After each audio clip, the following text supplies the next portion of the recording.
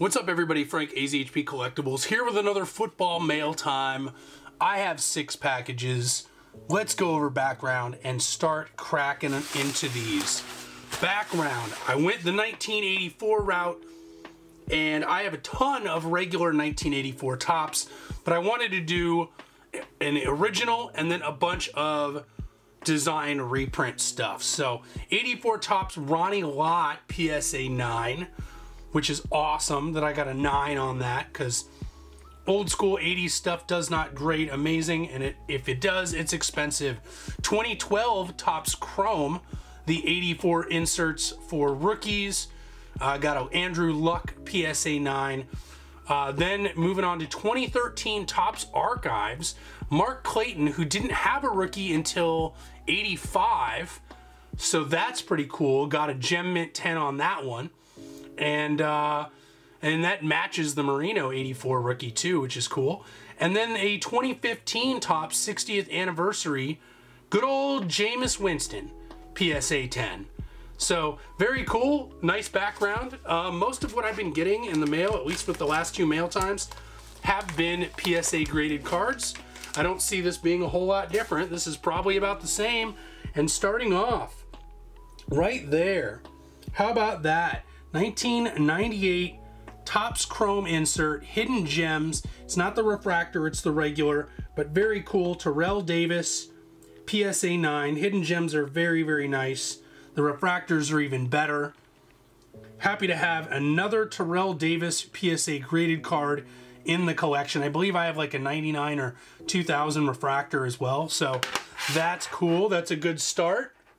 Good old Terrell Davis. Let's see what else we got. Next up, we have 2 graded cards. All right, one of them being 1984 Cliff Branch.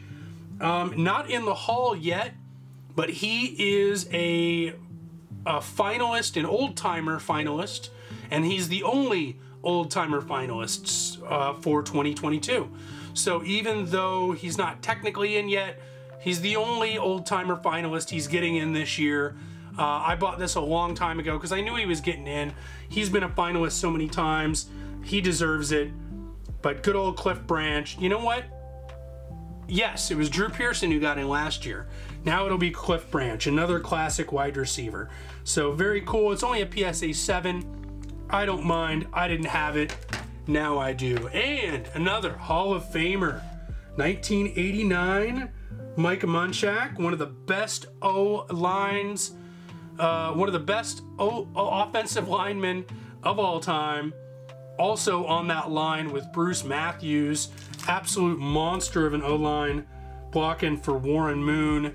So very cool. Happy to have another 89. I am moving along on both the 84 and the 89s for my goals. So let's see, what do we have next? Hey, we got some 85s Hall of Famers, starting with Andre Tippett, PSA 8.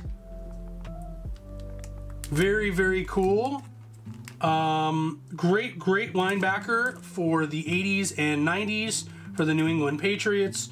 85 PSA 8. 85s are very tough to grade with black border, so very happy to have that. And another amazing offensive lineman here in Anthony Munoz from 85. I am getting closer to having every Anthony Munoz card from the 80s. I believe I need an 89 and an 88. And I think I have 82 through 87. So very cool. PSA 8 on that one as well. Anthony Munoz, Hall of Fame O-line for them Bengals, who as of next weekend are going to the Super Bowl. By the time you guys watch this, it'll probably be well over on the Super Bowl, but all good.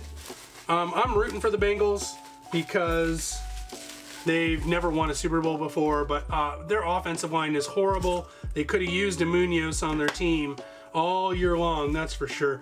Oh, next up, I've been wanting one of these for so long, and I finally bit. 97 Chrome Tony G rookie. It's only a PSA 8. Back in the day, you used to be able to get a 9 for 20 bucks. Not so much anymore. So got myself an 8. Pretty sure I paid like $17 for it or somewhere around there. very, very happy to have Tony G rookie Chrome from '97. Awesome. That is, he is one of the tight end goats. So very, very happy to have. All right. Oh, we got a raw card. I haven't been getting a lot of raw stuff recently. And it looks like we got some extras in here too. Speaking of that Oilers team, I'll go over what I ordered first.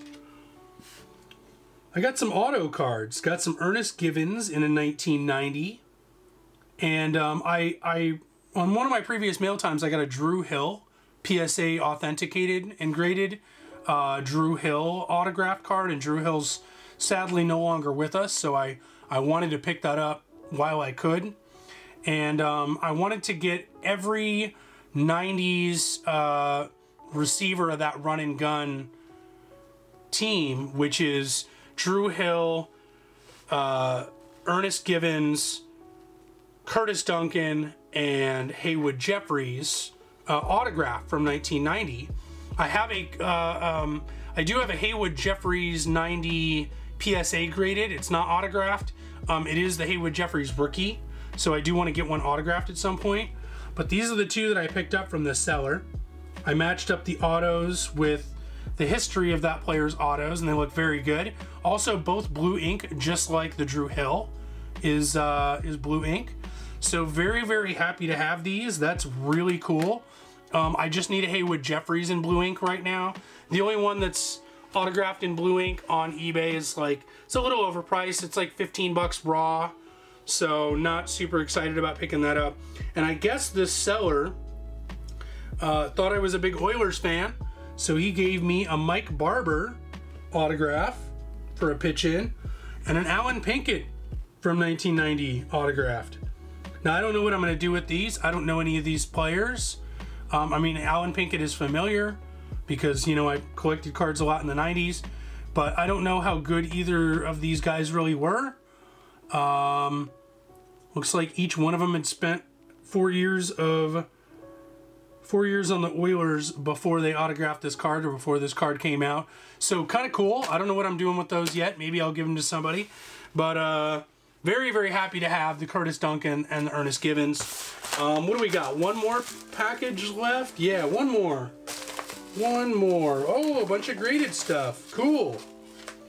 All right, all right. So we're going to start with this. This was just a pitch in. I think I paid $1 for it, plus 50 cents, 75 cents for shipping. It's a Santana Moss rookie from Score 2001. BGS 8. It's not going to be a keeper in my collection. It will go... it'll probably go to Kane's cards, Miami. There's a guy on Instagram who follows me who likes all my stuff, and he's a big Miami fan. So I'll probably put this in my stash for him. And it's got some subgrades there on the back, but I mean, still a cool card, even if it may not be a keeper. It's Score. I don't really keep Score, so. And then my second, I think, CSG card. I got this partially because I wanted to check out the case, which it is a pretty nice case. I guess comparing it to a PSA, it's the same exact height. So card sits a little lower, label's a little higher. I don't know whether it stacks. Does it stack? It does not stack with a PSA. Maybe a little tiny bit. Not really. But nonetheless, Ray Lewis, Xfractor, 2007, CSG Mint 9. This is either my first or my second CSG. I wanted to give it a try, check it out. It is a pretty nice looking case. I won't go out of my way to pick up CSGs in the future, but if I see them and they're a reasonable price, I don't mind adding them to my graded collection. And the last card, I love me some Sepia refractors. Jadeveon Clowney, rookie, Sepia to 99, PSA 9. I wonder what he's going to do this year. He was on the other side of Myles Garrett in Cleveland, and he performed very well. He did well on sacks. He's great against run defense, which is one reason why they picked him up. It's number 5 of 99, but I love Sepias, so I pick them up whenever I can, raw or graded.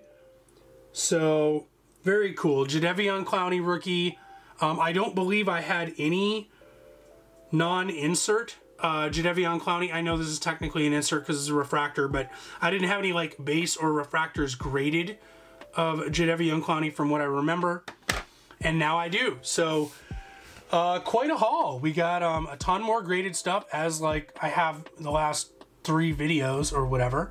I got some raw autograph stuff, which I only need one more raw auto, or one more auto for the Haywood Jeffries auto, so that I can have those 4 run and gun receivers. Then maybe I'll pick up a Warren Moon. Super happy to have the Tony G rookie Chrome. Very happy to add to my 84 and my 85 and my 89 collections of Hall of Fame graded stuff. I got some dope Chrome stuff with the Terrell Davis and the Ray Lewis, obviously besides the Tony G and the Sepia Jadeveon Clowney, who won't be a Hall of Famer, but is definitely somebody who made a big impact on the league. So great haul, happy to have. If you're interested in more classic Topps with occasional pro set and action pack stuff in there as well, check out the Instagram right here. Ding! Thanks for watching, guys. Hope you enjoyed. Have a great rest of day. Peace.